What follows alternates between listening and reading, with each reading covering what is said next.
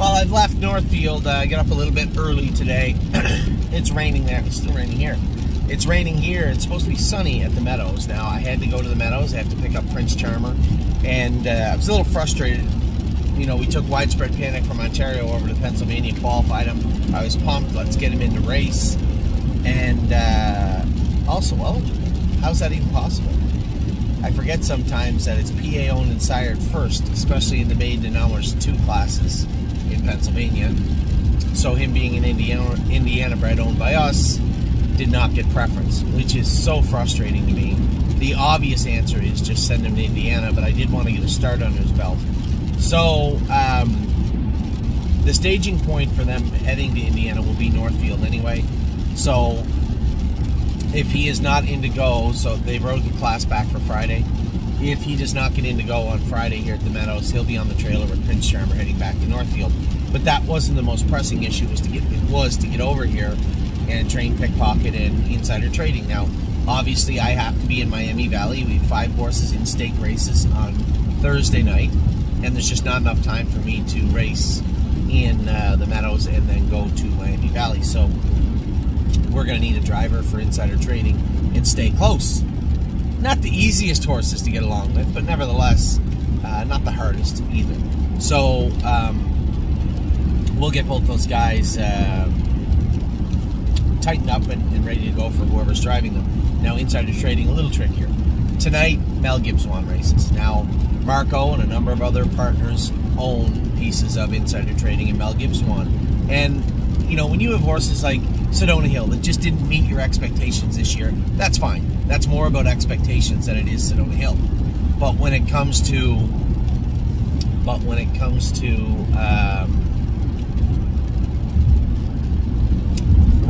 memory insider trading and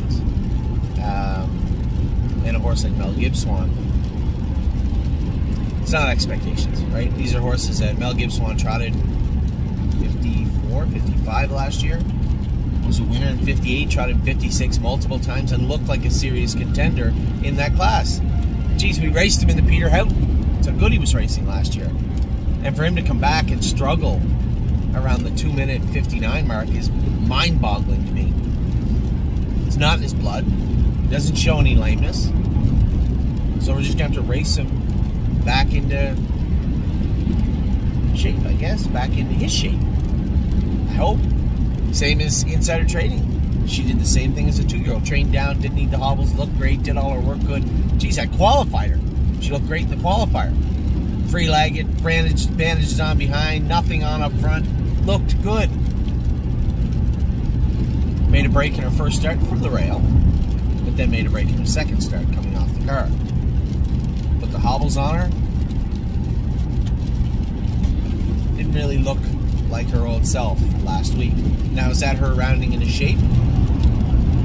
It's possible, I suppose. But I do expect a little bit more from her. And from him. So part of me coming over today was to go with her. Just a slow mile. We did make some shoeing changes. We'll continue to tinker with her gear until we get her the way we want her. She's not there yet. And also, I want to train pickpocket in preparation of his 2024 debut on Friday. Now, a lot of the storylines I'm about to talk about tie together, right? We're going to talk about Collector and how he raced yesterday and where he fits. It does tie together with pickpocket, memory, and imagination because that's the class, right? Before we get to any of that, we did a couple of qualifiers yesterday. One qualifier. Wanted to get Drebin back on track. Remember, I was in Ontario on Thursday. He made the break. I had a long conversation with James, Dominic, and Preston about what's needed, what our thought process was. Looked at his shoes closely. Decided on some footwear changes for him. So I was eager to find out how he qualified yesterday. James said he was better. Behaved, he wasn't interfering as much, he was good. He said the only downside was it was 2-1. Anytime I get to take a little poke at James, I tried to, just because he's my brother. I said if there was any way we could have just saw him go faster, you know, instead of 2-1, it would have been great. He goes, well, he'll go faster in the race. I said, yeah, but then if he makes a break in the race, I'm more apt to want to kill you. So it's tough. It's getting harder to make fun of James because he's James McDonald. I'm sure, I'm sure. I'm sure that you think all the baseball players are great players now, right? I'm sure Juan Soto has a younger brother or an older brother somewhere that used to tell him how to swing the bat too. Anyway, he was happy with Drebin, thought he qualified good, mechanically much better, mentally much better, because they run hand in hand, right? When the horses are interfering and hitting, they get really hot. That's bad, because when they get really hot, then they start hitting more. So it really cascades quickly, and you need to get to the root of the problem, turn one of those faucets off, and then the rest should fall in place. And hopefully yesterday's qualifier was a real watershed moment for Drebin, both on the track and in his gait. Now, the other horse that schooled yesterday was Did Not Know. And this is important. This will lead to a number of storylines also over the next few weeks. Any of these horses that don't look like they're going to be competitive, we'll race them a couple of times in the condition claimer Northfield or the Meadows and get some lines on them. But if they're not going to Mohawk, there's no point in going to London and finishing second in 2-1-4 or 59-4. It really doesn't do a whole lot for people out there looking to buy an overnight horse. So when it comes to a J-Port Beach Boy, 57, 59, he's not grassroots caliber. And I'm not overly tickled about looking at Prospect Series races for him because they're going to be tough too. So he is coming to Northfield Park. He's going to race at Northfield Park for 2 or 3 starts. If he does well, then fine. If he does okay, then we'll probably look to move him. And the same goes for Did Not Know. I know that the Schaefer family owns Did Not Know, but the Schaefer family doesn't want condition claimers bouncing around and paying bills on them, and I don't blame them. So Did Not Know will likely come back over here after she's qualified. Qualify the filly, draw her blood, get her ready to ship. Any of those horses that can't do in Ontario are moving out, and that's that. And by moving out, I mean they will likely make a full move at some point. And I don't think any of my partners on J-Port Beach Boy watching this are like, oh my God, please no. I think we should be racing him. Because there just isn't a place to race a 3-year-old pacer that qualified 57-2. It's not like he kept 27-3 and drew off on a soft field. No, he finished last. So we need to get him in where he can do some damage. It's not going to be at Mohawk. It's not going to be at London. It's not going to be at Flamborough. It can be right over here at Northfield Park, and I don't care if he's an Ontario bred. It means very little right now. He's a 3-year-old pacer that we're looking to find a competitive race for. Now, if we can't, that's a totally different story. But I suspect we can. So that is what's going on there. That's the timeline or the storylines. We're talking about Did Not Know. She will be coming over here. And that leads into all of those horses. Now, Great Bet, he was castrated. He's castrated right now today. And then in 2 or 3 weeks, we'll have him back in full swing, probably 2 weeks, ready to go. And at that point, we'll have a clearer view of him also. Is he going to be, as of right now even, he's a better horse than J-Port Beach Boy, but that's neither here nor there if neither of them can do in the state races in Ontario or the non-Motor 2 classes. And if that's the case, then he too will be on a bus heading this way. Now, this is a tough time of year in that regard where people, and I'm no different. We just talked about Mel Gibbs wanted insider trading. Disappointing starts to the year. They're going to be effective somewhere, but disappointing starts to the year. They're not always like that. And that's, the thing that we love about racing and watching some of these horses jump forward is the very thing, the other side of that coin, that just breaks our heart, right? It's not the first time, it's not the last time you're going to see it this year. We have 2-year-olds that we're all hopeful for and touting them in one way or another, but when push comes to shove and they get to the races in, the latter part of June into July into August, there's going to be some heartbreak there too, inevitably. It's just the way racing is. You guys know that. So, last night, how did things go? Well, I just talked about Collector and why it was important. Now, Collector raced up a class but had the 9 hole, so it's hard to discern any sort of certainty from that. I'll talk to Stacy and Brett and see what they think about Collector. But when it really boils right down to Collector, I would like a little more information. Now, you look at yesterday's race. Can he trot fast enough? Of course he can. He's trotted in 55, 54 before. He can trot fast enough to do in there. Is he going to do in there? I'll defer that to one of two or both things, which would be a discussion with Stacy and Brett and a fair race from an inside post. I think is fair.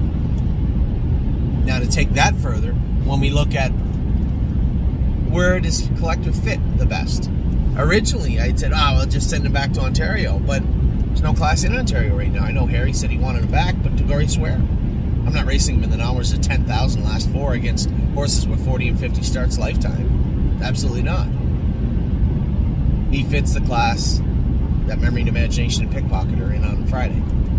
Non-winners a 2, but not more than 4. When he gets out of there, it's non-winners a 8. And quite frankly, if he can't do a straight non-winners 8, which I find unlikely, I think he can, then at that point we can look at potentially pricing him. 40 claimer, non-winners a 10 in well, which would be Miami Valley. I assume they're going to write the same class in Scioto, but as I say that, I shouldn't assume things. I don't know for certain. So we're going to have to take a little look at the Scioto sheet also. There may be a non-winners a 6, non-winners a 7, non-winners a 8, in which case it's a moot point. Last night also, we had Yo Mister raced out of the 10 hole. Now, when you take him back, he's not super effective. Never is. But when Louis left with him his first start, he was really not effective. And I'd really not like to butcher the horse. So I just asked Joe to, just play it by ear, but I'd rather not gun him from the car, if at all possible. Because it did look like a salty enough crew inside of him. But he did race poor. Got away 9th, and I'm like, maybe I should have just shut my mouth and let him, go out of there with him. And then Harry had sent me a message shortly thereafter and said he scoped 2.5 out of 5. Or as they like to say over here, 5 out of 10 for mucus. So enough, more than enough. This guy likes to be in the mix. His best racing is done on the front or in the up close 2-3 hole, or even when James left with him, got shuffled back and he was charging late, in the mix. But from the 10 hole in a tough clear, and I'll tell you what, if Jody had been out there last night with that mucus in him, he would have looked dreadful. So although it was a very poor outing, a very poor 10th, it could have been a very disgusting 10th had he driven him differently. So I appreciate that for sure. Get him cleaned up and get him, hopefully have both him and Collector. Everybody drew poor last night, right?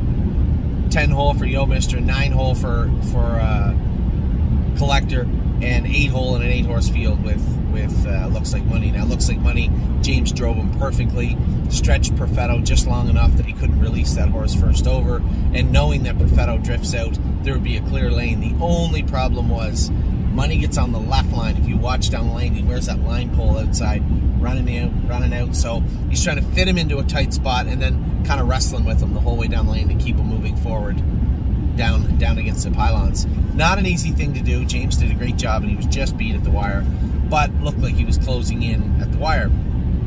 Now, the other issue was that was the first time he raced back-to-back this year. So next week, if he happens to get in on that 3rd start, I think given the trip he had last night, given the horse himself, and having him back in 3 starts in a row, I think you're going to see a very, very good Looks Like Money next week. So that's impressive and hopeful as we head into the rest of the week. Now, what is on tap for today? Aside from the training of insider trading and Pickpocket, what else is going on today? We got Mel Gibbswan tonight, but we do have some horses racing this afternoon, right? We have Lonely Lakewood. He's off a week into tonight. Brace for Landing, off a week into this afternoon, sorry. Both of those horses have outside shots. And then we also have 3 Point Blue Chip. Now, keeping a very close eye on 3 Point Blue Chip, and he ties into a number of these storylines also. I don't know that Oak Grove is a perfect place for him to be racing. If he wins today, he jumps up into a place that's real salty, especially for the way he's been lately. And if he doesn't race good, it makes it tough for him to race at all right now. So if he doesn't do well today, I suspect there's probably a conversation with Julie talking about... I already had one with Tom said, well, we're going to put him back on Lasix and see how he races. And he didn't race that bad. His first start back. Now we'll see how he races today, because there are classes in the Meadows for him. And quite frankly, that is a horse that could probably fit in the middle of the order right now in Ontario also. So he may make his return to Ontario for us. We'll see how that plays out. Tomorrow, Wednesday, we are at Miami Valley in stake races with, let me see if I can get this right, Purple People Eater. Sedona Hill, we told them we'd race the filly for him one more time, so she's in to go at Miami Valley also. As is I'm Fancy Light. Didn't draw the greatest, but we're going to have to, work with what we're given, so to speak. The biggest thing, the biggest storyline of all those stake races tomorrow in Miami Valley is Virgil Morgan put Sugar Instead in the Buckeye. This is probably one of the best fillies in the state. Raced in the Breeders' Crown last year, and I've had 3 or 4 people say, what kind of a move is that? Aside from being a dirty one, it's a smart one. Now he can race them in, because their series is coming up at Scioto, horses that raced in the Buckeye. Opens a lot of doors for Sugar Instead. Doesn't need many doors open for her. She's one of the best fillies around, as I said. So it makes things tough for us. So rather than going down to race in that Non-Winners of 2 series, we may just stick around Northfield Park and race in the Non-Winners of 2. Not ideal, not perfect, but again, I think what may have just happened is Virgil just ensured that the series wouldn't fill, and the Non-Winners of 2 will. Or maybe I'm wrong, who knows, but I'm not going there, knowing that if we draw with Sugar Instead, that your best case scenario is a second place finish.